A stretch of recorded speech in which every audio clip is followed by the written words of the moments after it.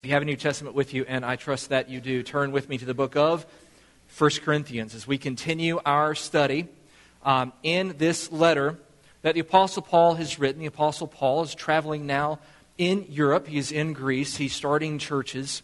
And he has stopped at this crossroads, this important town of Corinth, for 18 months, where he's lived and he's worked, where he's built networks and friendships, where he's taught and been rejected, where he's been persecuted for proclaiming Christ, and where, because of the mercies of God, a fledgling church has emerged. And he's left now, and he's traveling further, but he hears word that his friends in Corinth, the people that he's entrusted the church to, well, they've made kind of a mess of things.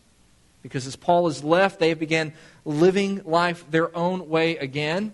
They've become distracted by things that took their eyes away from the cross, and they put it on preachers, they put it on leaders, they put it on political factions within the church, and it was disruptive. So Paul writes them this letter saying, I thank God for you and God's grace in your life and the evidence of that. And I'm disheartened that there's division among you. And I'm disheartened because that division seems to be centered on the very men who are trying to lead you in growing in grace. You're saying, I'm of Paul, and I'm of Apollos, and I'm of Peter, and that is a distraction. And he encourages them in this first chapter to look to the cross, because the cross, even though it is foolish to everyone else in the world, to those of us who are being saved, it is the very power of God, and God's power is always demonstrated. Weakness. Look to the cross, what God has chosen to make reconciliation, forgiveness for sin, abundant life in Him possible. It wasn't through high rhetoric. It wasn't through much learning. It was through an instrument of shame and torture and death. And look, he goes on to say that God's power and weakness is demonstrated in you, because not many of us were wise or powerful or high-born. He could have picked the winners to make the church happen, but instead he picked the rest of us, the nothings. Those of us who are sinful and rebellious and stubborn and broken. Those of us who need grace because we have nothing else. He's chosen us to believe in the gospel, to be the church, to make nothing of the wisdom and the power and all the important things in this world. God's doing it His own way. And now as we close out this idea, we turn to the second chapter in verse 1, where Paul writes these words. So 1 Corinthians chapter 2, verse 1, Paul says, And when I came to you, my brothers, did not come proclaiming to you the testimony of God with lofty speech or wisdom, for I decided to know nothing among you except Christ and Him crucified. When I came to you, I didn't come with lofty speech, didn't come with wisdom. I decided to know nothing among you except Jesus Christ and Him crucified. I want you to see here that Paul, as he writes, says, what is the message? What is the point of all of this? Because the Corinthian church had missed the point. They thought the point was, we like the way Apollos preaches. He sounds like us, he looks like us, he's cultural like us, he's wise like us. He is the model of what we want to be. So let's look to Apollos as the measure of our faith. And some said, no. I'm really impressed with Peter because Peter was close to Jesus. He knew Jesus. He was the chief disciple for 3 years with Jesus. So I'm looking to him. And some said, no, but Paul is the apostle to the Gentiles. So I'm looking to Paul. And in all of this, Paul says, no, you've missed the point. You've missed the message. The message is the testimony of God and what He did for us through the cross, through the life, the death, and the resurrection of Jesus. And Paul says, I've come and I'm sharing this message with you, this gospel with you, this good news with you, not with lofty speech or wisdom. Now that is important, because the Corinthian culture is a Greco-Roman culture, and they valued two things above all else. They valued lofty speech, and that is the idea of rhetoric. In other words, they really loved lawyers. Right? We know how lawyers operate, right? Lawyers come alongside of someone when they're having legal troubles, and just without regard to whether or not that person is in the right or the wrong, they passionately advocate for their client. And their client could be as guilty as sin, but they are going to make a passionate argument for them. And they're going to try to weave an argument in such a way that a judge or a jury is going to understand that, no, this point of view is the correct one. It has nothing to do with the facts or the truth. It has to do with how well we can argue. That's rhetoric. And they loved rhetoric. It didn't matter whether you were right or wrong. If you were clever in the way that you made an argument, it was convincing. Can I say that 21st century America, we actually value rhetoric? We really do. Because all of our communication are in tweets, 144 characters, nothing more than that. It's all sound bites. I'm listening to political speeches on the evening news, and it all sounds like that's just a sentence followed by a sentence, followed by a sentence, and all it is trying to get somebody to retweet the things that I've said. So it's packaged in these little sound bites. And it doesn't matter whether they're right or they're wrong. If they can be more clever, more cynical, more funny than their opponent, they will win the day. We don't care about the facts. We care about how we argue.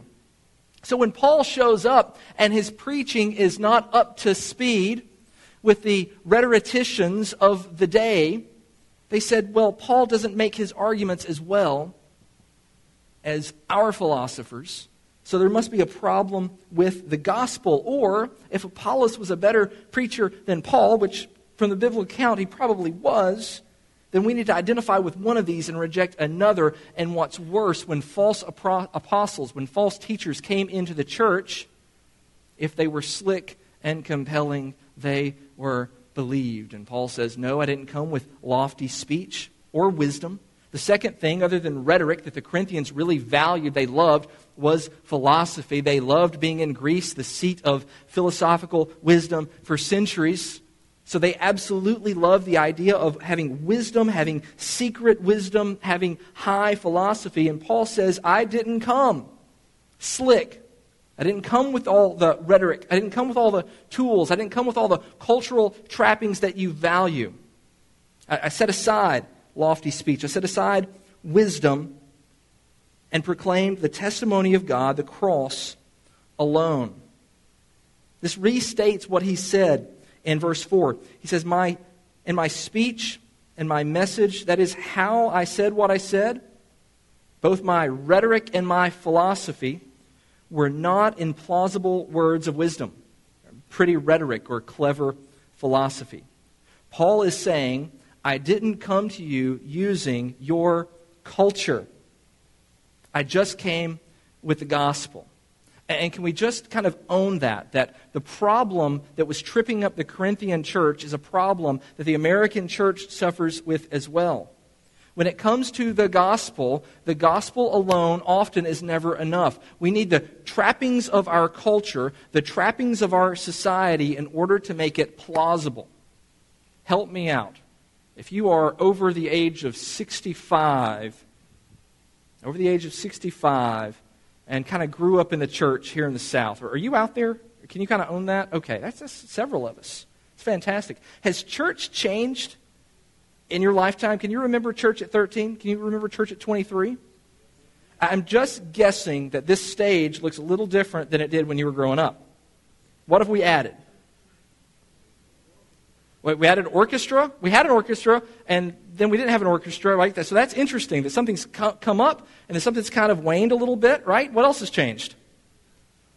Microphones, right? I would just have to get out there and talk like that. That's why the old Southern Baptist preachers sound like that, right? It's because they didn't have microphones. They had to shout, right? So what else has changed? The words on the screen, right? Everybody turn in your hymn book to page 814. Remember that?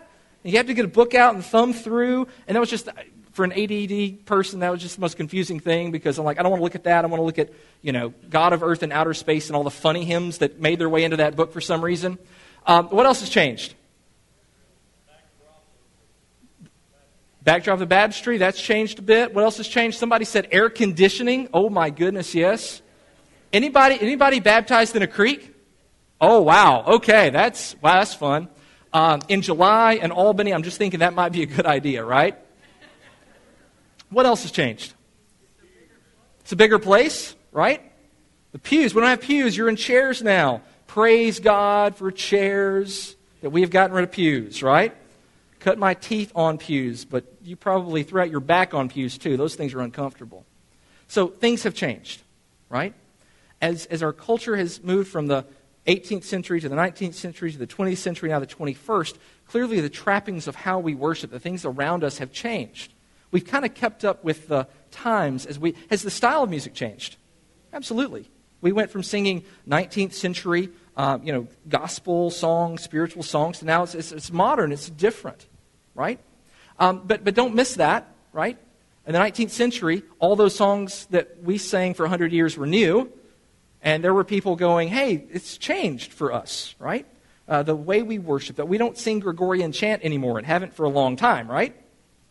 So do we see then how culture and worship, culture and the proclamation of the gospel, there's an overlap there. That how we do what we do, it changes. And Paul says, look, I didn't come trying to communicate through your culture. I didn't come taking my message of the gospel and trying to make it conform, make it fit the culture. He says, and don't miss this, I decided to know nothing.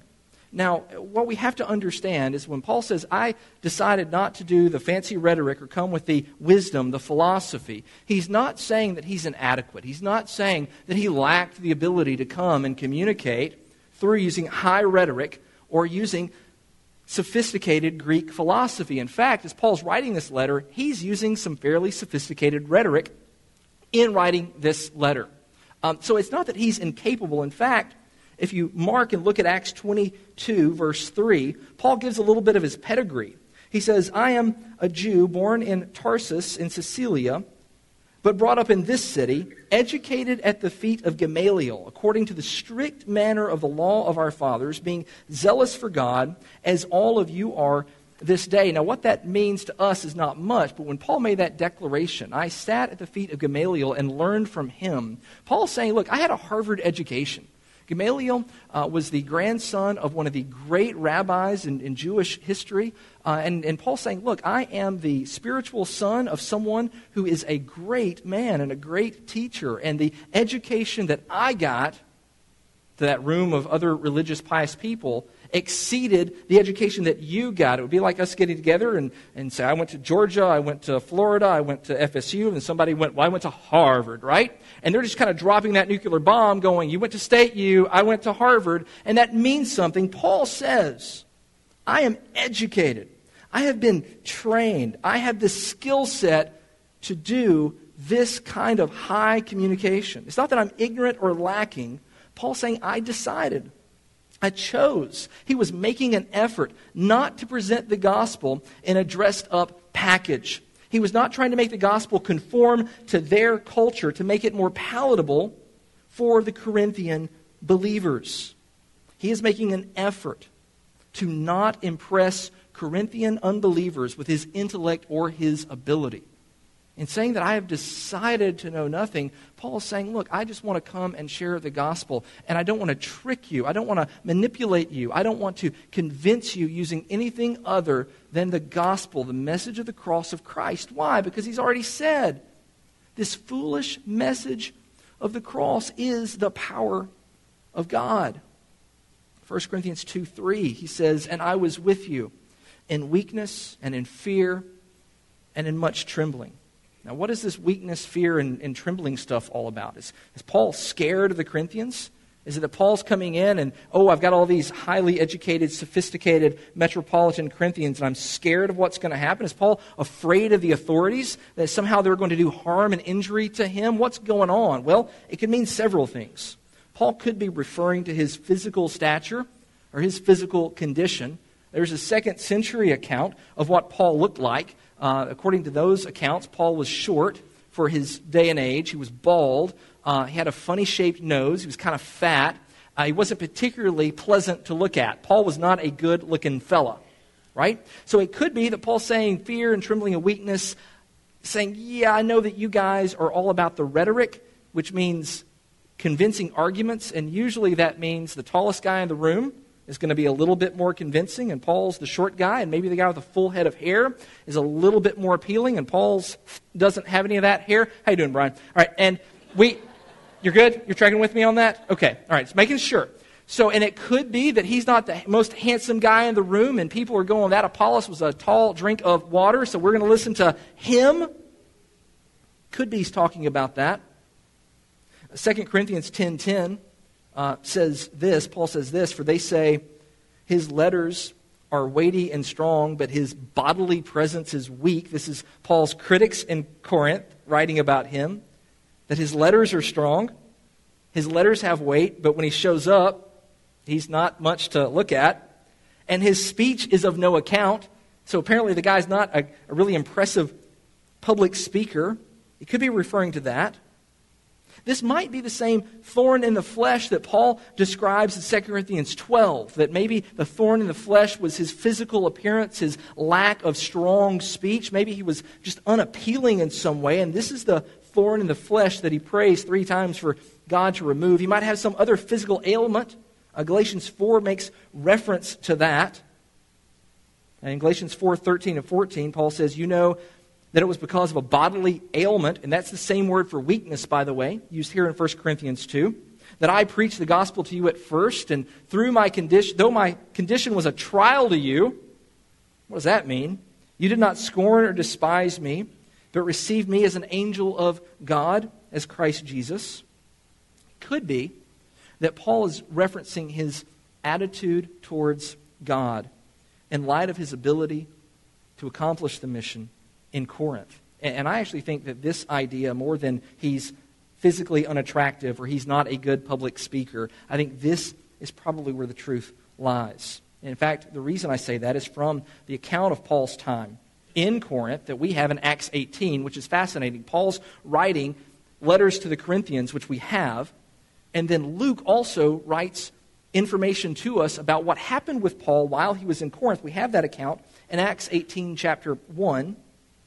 It says this, after this, Paul left Athens, and in Athens, can't miss this, Paul goes and he teaches at Mars Hill, and he uses the rhetoric of the day, he uses the culture to try to communicate the gospel, and some believe, and some mock him openly. Athens is the one city that Paul visits that we know he doesn't establish a church, doesn't leave a church remaining when he goes. And the verse says, and he went to Corinth. And after, he found a Jew named Aquila, a native of Pontus, recently come from Italy with his wife Priscilla, because Claudius had commanded all the Jews to leave Rome. And Paul went to see them, and because he was of the same trade, he stayed with them and worked, for they were tent makers by trade. Tent makers don't think like Coleman, think giant, right, caravan kind of tents. Verse 4, and he reasoned in the synagogue every Sabbath and tried to persuade Jews and Greeks. And when Silas and Timothy arrived from Macedonia, Paul was occupied with the word, testifying to the Jews that Christ was Jesus. And when they opposed and reviled him, he shook out his garments and said to them, your blood be on your own heads. I am innocent. From now on I will go to the Gentiles. And he left there and went to the house of a man named Titus Justus, a worshiper of God. His house was next door to the synagogue. I got to stop here because I'm a history geek and I love this stuff. When you go and visit Jerusalem today, there are things there that we can point to from the life of Christ, but they're all below ground, right? Jerusalem's one of those towns where people just built on top of things along the way. Corinth isn't like this. You go to ancient Corinth today and it's a ruin. It was a city that was abandoned.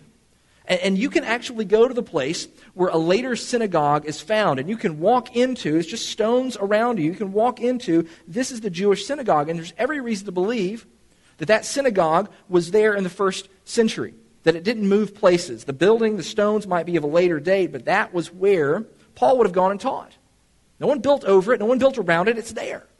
And when it says that when Paul gets kicked out of the synagogue, he goes next door to the house of Titus Justus to teach and preach there. The cool thing is you can go and stand on these stones and say, Paul was teaching and preaching right here.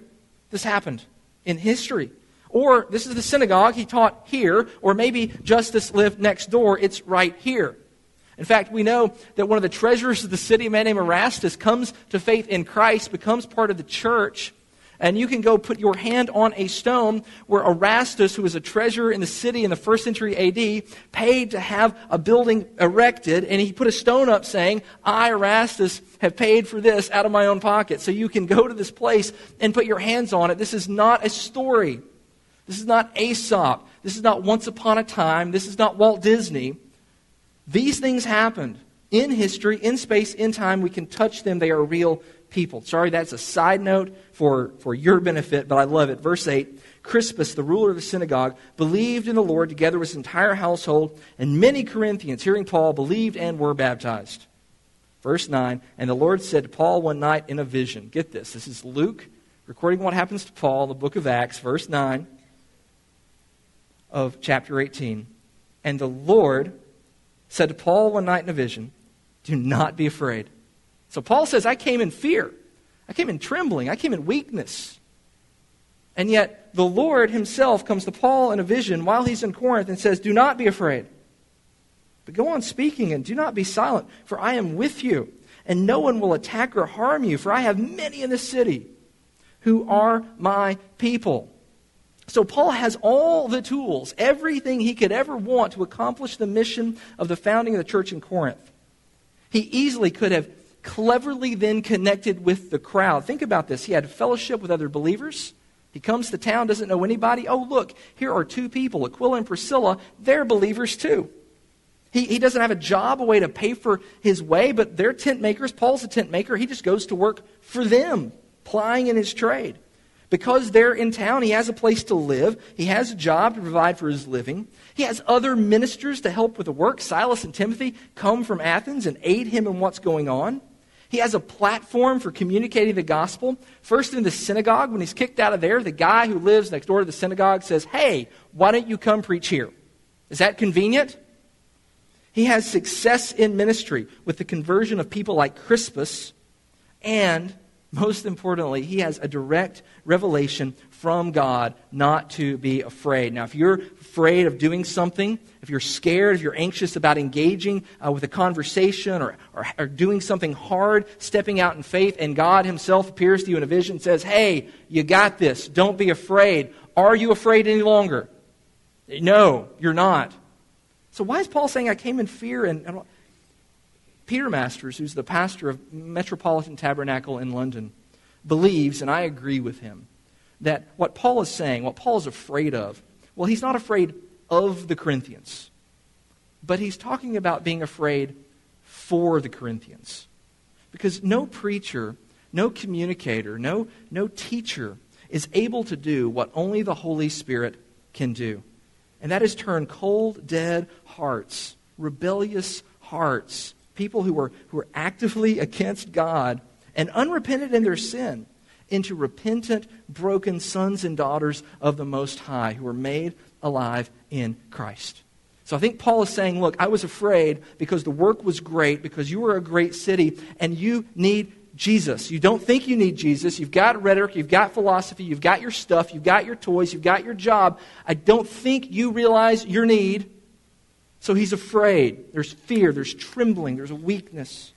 He needs the Holy Spirit to come alongside and do what only God can do in the hearts and the lives of people. I promise you, folks, it is not going to be through clever preaching or great music that people come to this place and become alive in Christ Jesus. We're going to do everything we can to have good music and to have good preaching, but it is only through the work of the Holy Spirit. So if you want to see lives get transformed here in this church, through this church, it doesn't come with a phone call saying, hey, Danny, could we do Just As I Am 14 more times? It's going to come with us getting on our knees and saying, Almighty God, would you send your Holy Spirit to work in the lives of people around us? It's not an amen line. It's not. If we want to see the Spirit move, we need to be a people of prayer. We need to be a people who are actively dependent upon God for what only God can do. And as much as I wish that we could put all the trappings of culture in a worship service and grow the church, as if that were the aim, it's not, but as if that were the aim, no, we must be a people of prayer, relying on the Holy Spirit to do what only He can do. We need to be a people like Paul, who go into this world, into the workplace, into Thanksgiving dinner with our lost family members. Fear, weakness, and much trembling. Relying on God, desperate for God to do what only He can do. Verse 4 of 1 Corinthians 2, Paul says, "And my speech and my message were not in plausible words of wisdom, but in demonstration of the Spirit and of power, so that your faith," and I want us to underline that if you're an underliner in your Bible, "so that your faith might not rest in the wisdom of men, but in the power of God." Don't miss this. The reason that Paul is thankful to God, chapter 1, for God's grace in their life, the reason that he's concerned that they're fractioning into groups because of the teachers, the reason that he's telling them you need to look to the cross and not anything else, the reason that he says God's power is demonstrated in your weakness by saving you even though you didn't deserve it, is this: so that your faith, Paul's aim, your faith, the why of why he preaches, your faith, the reason we sing songs, your faith, the reason I preach these sermons, your faith, the reason we have small groups, your faith. Are you ready for this? The reason we serve in our community, your faith might not rest in the wisdom of men, but in the power of God. Paul does not want them to believe in or believe because of the show. We gathered for worship, and we know in the Corinthian church there was problems with the show. We're going to get to that later. We know that one of the reasons they're fractioning to follow Peter, Apollos, Paul is because of the show. We know that the reason they're following false teachers is because those false teachers are putting all the trappings of their culture around the gospel message so that they can distort the gospel message. Paul does not want them to believe for these reasons. He doesn't want them to be transformed by emotion. He doesn't want them to be converted to a favorite preacher, as they were doing. He doesn't want them to be converted to a favorite music style like we often do today. He doesn't want them to be convinced because they were entertained. He doesn't want them to be converted not to the faith of Jesus Christ by faith and an experience or given assurance only in a self-deception. This is one of the reasons that we should not read, but in the demonstrating of the Spirit and of power. So let's look at that, verse 5. So that your faith might not rest in the wisdom of God. Or, I'm sorry, that's wrong. Might not rest in the wisdom of men, but in the power of God. Sometimes we read those words and we immediately think Paul is talking about miracles. He's talking about doing these great miracles. He's performing these wonders, showing them these signs. Some of teachers today are very wont to do that. Paul does perform miracles. This is clear in the New Testament. New Testament apostles perform miracles. It happened. And we would expect true apostles to be able to do that. But for a month now, we've been studying this text, this passage, from chapter 1, verse 1, all the way to here. And we know that Paul refers to the power of God in context throughout this chapter. And that Christ is called the power of God and the wisdom of God. It's the cross that is the power of God, through whom we have our reconciliation, our sanctification, our redemption. The power of God Paul is talking about doesn't change from the end of chapter 1 to the beginning of chapter 2. The power of God is that He has taken wicked, pagan Corinthians and made them alive in Christ. If you need to see signs and wonders to believe Paul,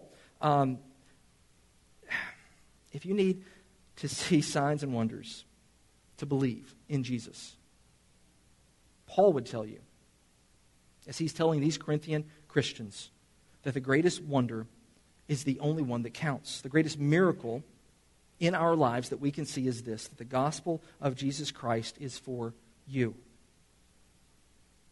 And that you are a new creation through the gospel. The power of God is just that. It's displayed in weakness, in your weakness. Not that you are good and believe and modify your behavior, but that He is good and saves us in spite of ourselves. So as we wrap up and look at this passage, I think there are four challenges for us today. Four things I just want us to look at, to think about, to contemplate. And I just want to say that Romans 8:1 is absolutely correct, that there is no condemnation, therefore, for those who are in Christ Jesus, because these 4 challenges might very well seem like a big bowl of shame that we're about to serve up. That's not it at all. But I think there's a place in our walk with Jesus for healthy introspection.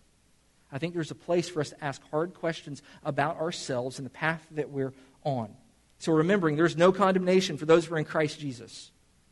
These are the challenges, I believe, from this passage. Number 1, I think we have to ask, are we guilty of making His gospel conform to our culture? I think we're guilty of asking. We know that we have the gospel. We believe it's the power of God, but we have to dress it up with all of the cultural trappings around us in order for it to have effect in the hearts and lives of other people. You know, James Michener wrote a pretty scathing novel, historical novel, several years ago called Hawaii. And in that, he tried to tell the story of the colonization of the 50th state of the United States, Hawaii. And in that, he is absolutely scathing towards missionaries. Missionaries who would show up and say, we want to take you from your island paganism and make you believe in Jesus. But in order to do that, we know that all of your buildings are open air. They have, thatch roofs and there's no walls, just pillars. But we're going to build churches with walls and put stained glass in the walls. Can you imagine that? You're building a church in Hawaii and all the beauty around you, you put stained glass to block all that out. And we're going to make you worship in these hot little tiny boxes that have no air called churches. And if you want to come in and worship with us, you have to put shoes on your feet, although the culture never wore shoes. And you have to dress the way we do, even though your culture dresses very differently. You have to look like us and sound like us and walk like us and talk like us before you can believe in the gospel. Praise God for men like William Carey, a century and a half ago, who said we need to take the gospel to the ends of the earth. And the beautiful thing about the gospel is it is not tethered or tied to our culture. We can go into any culture in this world, present the gospel through the agency of the Holy Spirit. People are going to believe, and a church, a healthy church, a doctrinally sound church can emerge and thrive in any culture. The reason we know that is because that's precisely what God has done. Travel the world today and you will find healthy churches in Indonesia, in China, in Africa, and South America that are vibrant and growing and healthy and absolutely sound like their culture, and we would be very blind to it. Once upon a time, you would travel the nation, go in any Southern Baptist church from California to Wisconsin to New York to Florida to Birmingham, Alabama, and you would know how people would dress and what kind of songs we would sing, and we were a cultural people, right? And people would move south to go north, and we would start a Southern Baptist church, and after a few years, all those folks would retire and go somewhere else, and that church would struggle and die, and we never knew why. The answer was staring us in our face. We didn't start a church that was indigenous to that culture. We started a cultural church that looked like what we would do here in Albany, Georgia. That doesn't work in Detroit, Michigan. It doesn't work in Boston. It doesn't work in San Francisco. It certainly doesn't work in Indonesia or China. And we all do it. We all take our preferences and our culture and we attach those things to the gospel. Are we guilty of tethering our culture and our gospel together? And is that making it hard for us to communicate the gospel, to carry the gospel outside of our culture, outside of our education bracket, outside of our socioeconomic bracket, outside of our ethnic identity? Is it hard for us then to go to people who are not like us with the gospel? Second challenge.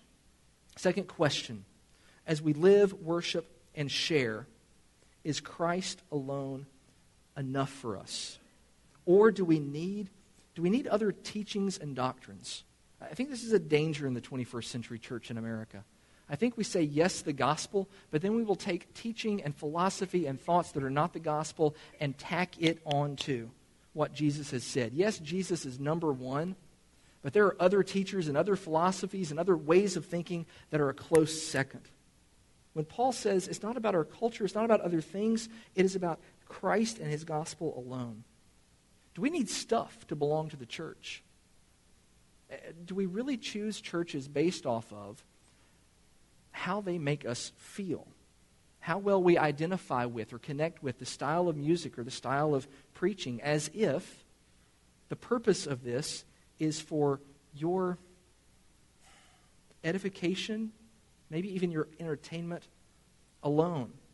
In churches in America, there's a nuclear arms race It's not just keeping up with the Joneses. Well, they have this, so we need it too. I mean, it is absolutely who can get ahead and have the latest technologies and the biggest toys. And churches are absolutely vying for you, as if you were a consumer and this were Walmart. And they're doing it because we as Christians are responding to it. Can I just say at Gillianville, we have a beautiful facility. We have an amazing gift in what we have. We have capital improvement projects actually coming up that we're going to be doing. We're going to be good stewards of what God has given us, and we're not going to apologize for that. But when it comes to trying to keep up with the Joneses and have this nuclear arms race with other churches, we are willing to unilaterally disarm. We are going to cling to the cross of Christ and say it's about His gospel alone. We're going to be good stewards of our resources, good stewards of this campus, do the things that we need to do, but we are not going to try to convince people or win people by hook or crook. We're committed to that. Do we need clever answers before we let people ask the questions? I think that we have this mindset that Christ is enough, but in truth, we're terrified to have conversations with our coworkers and our friends and our neighbors about our faith. Because like the Corinthians, we think we have to have all the clever answers or have to have the clever ways of answering those questions before we'll engage. We're way more comfortable bringing our friends and our coworkers to a pastor because of their education, because they've dealt with some of those tricky questions before, rather than saying, I don't have the education, I don't have the answers, but I have the Holy Spirit. And Paul said he didn't need all that stuff anyway to go to the Corinthians, so I'm just going to go and say, hey, can we talk about the most important thing in my life? And see what the Holy Spirit does with it. Third, hard question. Where does our faith rest? Paul says in verse 5, I do this so that your faith might not rest in the wisdom of men, but in the power of God. It's interesting, that word rest is actually just the verb to be.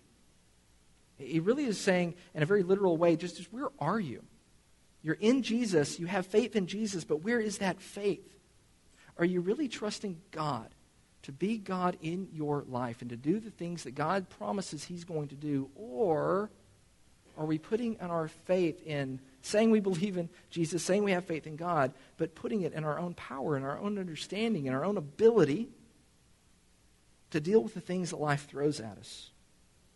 Challenge number 4, can we be brave enough to not let God's power be demonstrated in our weakness? Can we be brave enough to let God's power be demonstrated in our weakness? Man, Paul could have preached the lights out in Corinth. He's clever. He had all the tools. He had all the rhetoric. He had all the skills. He had all the knowledge. He had all the answers. And he says, but I decided to put that aside and bring to you only the message of Jesus and trust the Holy Spirit then was going to do the work. Are we afraid to have these conversations about Jesus with people? Or can we just be brave enough to go, I don't have the answers, I don't have the knowledge, I'm not clever enough to win somebody over, but it's not about winning somebody over anyway, it's about what the Holy Spirit can do in their life, so I'm going to let the Holy Spirit work. Can we be brave enough to let God's power be demonstrated in our weakness? I think there's a missing virtue in the church, and I would love to see it in my own life more and more, and that is teachability. Can I come to this place? Can I come sit down with you and talk with you and have a cup of coffee with you and say, I don't have all the answers. I haven't got it all together. My family isn't perfect. My life is not 100%. My walk with Jesus, there are problems from time to time. It can be hard to pray. Sometimes it can be hard to get up and want to read the Word. Sometimes I make mistakes. I road rage from time to time. I need to learn. From this book, from your example, from your life experience. Maybe we come here with all the answers ourselves rather than coming here like Paul did with an attitude of surrender and saying, I need to be taught. There are things I still need to learn. Come to church, come to this place, not with your guard up, with your hands up, saying, Lord, I surrender to you. I'm willing to submit to your word, and I know that my brothers and sisters around me have something to teach. Folks, it's not an accident that you're here. I think you believe that about you, but it's not an accident the person next to you is here either. And they're not just here for their benefit, they are here for yours. We have things we can learn from each other. Guys, we need to be teachable once again. We need to have the humility to say, I don't know, but God does. Let's learn from each other, and let's learn together. And third, can we be brave enough to let God's power be demonstrated in our weakness? Maybe we need to step out in faith to serve or to lead or to serve or to lead in a place, in an area that maybe we're scared to, feel inadequate to. And I say that very intentionally. There are places in this church where we definitely need people just to step up and serve. VBS starts tonight. We need people, who are saying, hey, I'm willing to. I don't know how to do any of this stuff. I'm willing to serve. We have areas of ministry right now where people are doing 2, 3, 4, 5 jobs. They're being burned out. Why? Because some of us are afraid to say, I'm weak, I'm inadequate, God is strong, He'll provide the grace, I need to serve. There are areas where we need leaders, and some of you guys are so great at humility, you're afraid, you want to serve, you're afraid to lead. To take that front position, to be at the front of the pack. But in God's kingdom, leadership and service are the same thing. We serve, and that's counted as leadership. When we lead, we can only ever do it by serving others.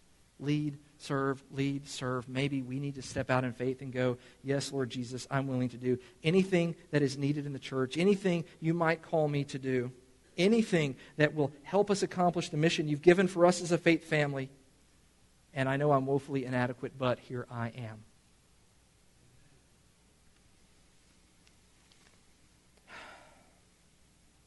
Paul says, I know nothing but the cross. I've come to you with implausible words. Why? So that your faith might not rest in the wisdom of men, but in the power of God. And, oh, church, as we close today, this opening idea and thought in this letter to the Corinthians, that is my prayer for us.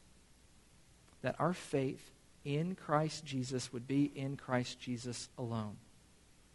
Not faith in Christ Jesus and I like the preaching, not my faith is in Christ Jesus and I like the music, not my faith in Christ Jesus and I don't like the music, not my faith is in Christ Jesus and clever answers, not my faith is in Christ Jesus and my culture, not my faith is in Christ Jesus and the way I'm going to vote this November, not my faith is in Christ Jesus and anything else but in Him alone.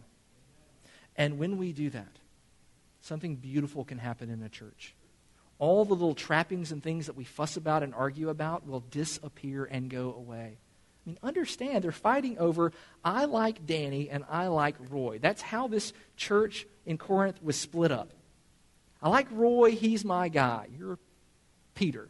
I like Danny, he's my guy, he's Apollos. And that would have been the age difference too, by the way, between those two guys. So get your head around that one.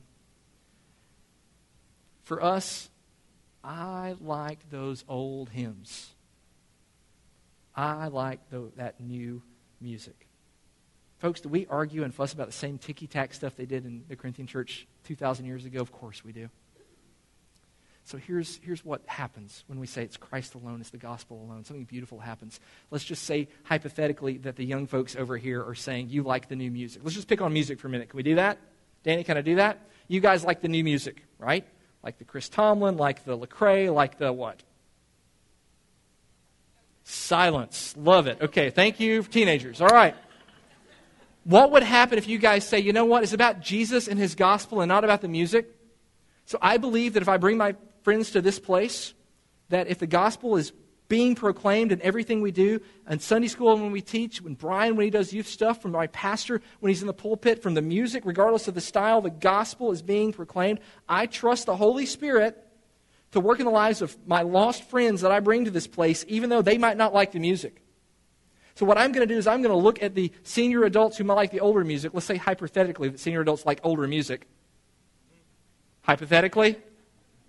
And all the seniors said, there we go. So what I'm going to do is I'm going to absolutely say Romans 12:10 is right, and I'm going to outdo my brothers and sisters in showing honor, and I'm going to say I don't care about the music. Do what you want to do. We're going to trust the Holy Spirit. And senior adults are going to go, woohoo, all right, so now we get to do old-time religion. But what if, sorry, I don't mean to come over here and say you guys are all senior adults. You're not. You're not. Teresa's looking at me like, oh, you're in trouble. Hypothetically, senior adults, okay? What would happen if you said, I like the old stuff, but it doesn't matter. It's music. I'm going to trust the Holy Spirit. to work in my life, in my friend's life, and if we have a full-on rock concert going on here with lights and smoke machines, that the Holy Spirit, if I bring my lost friends who are my age to this place, the Holy Spirit can speak in their life because we're sharing the gospel, and that's just stuff. What matters is how the Spirit moves. So I'm going to say I'm letting go of the music. I'm going to Romans 12:10. Hey, youth, guess what? Don't care about the old-time religion stuff. You have it. You go with it. You outdo them in showing honor. We're going to trust the Holy Spirit to move the lives of people. Oh, my goodness, what happens when we disarm? We say, I don't care about the trapping, don't care about the stuff. We just care about Jesus, and we're going to bring people to the throne and trust the Holy Spirit to do what He does. What happens in a church like that? I will tell you what's going to happen in a church like that. There will be peace in the land. Your pastor will not get any more gray hair. We don't fuss about music. I'm just using that as a what if. We really don't. And the Holy Spirit will begin to transform lives. We will so not be occupied with our time and our energy and our anxiety with ticky-tack stuff that we give our time and our energy to the things that matter to our lost brothers and sisters, to our lost friends and neighbors, to our lost coworkers, to a city that is desperately in need for the gospel, desperately in need for resources, desperately in need for love. And the Holy Spirit will use this moment, this group, this crowd, this place to transform lives and families, and communities and neighborhoods and a city and more. We do all of this not to entertain. This isn't Russell Crowe on the sands of the Colosseum saying, are you entertained? Let's just let go of the culture. Let's just say it's not about that and choose together to know nothing but Christ. Today in a room like this, there are people who don't know Christ. You know the cultural stuff. You're here because you've identified and you like and you love something that's happened, and that's fine. We're going to do everything we do with excellence. We will not apologize for that. Musically, we're going to sound like who we are. We're not apologizing for that. This isn't an agenda. We're not changing anything. I'm just saying you are cultural in your faith, and you don't know Jesus. And you know who you are. Let me tell you, that cultural Christianity stuff is nothing but a lie. You can meet Jesus this morning. Amen. We'll sing a song. You come down, talk to Roy, talk to Brian. We will not embarrass you. We'll take you to the side and show you what God's Word says. There are folks that are not belonging to a local church. We stand on this principle that it is biblical, that we as Christians belong to a local church. Church membership is a biblical concept. Don't believe it? Come down. We'll take you to the side. We will show you. There are great churches in this town. There are sister churches in this town. It's a blessing to have fellowship with their pastors. And we just want them all to thrive and to grow and to go. In fact, we need to be praying for our sister churches. By name, we need to be praying for Sherwood because we need a Sherwood in Albany. We need to be praying for Bind because we need a strong Bind in Albany. We need to be praying for First Leesburg and First Albany. We need to be praying for Central. We need to be praying for those churches of like mission and faith. Because guess what? Those pastors are praying for us too. We're disarming because we have a city to reach. If you want to be a part of that mission, great churches to belong to, I'm partial to this one.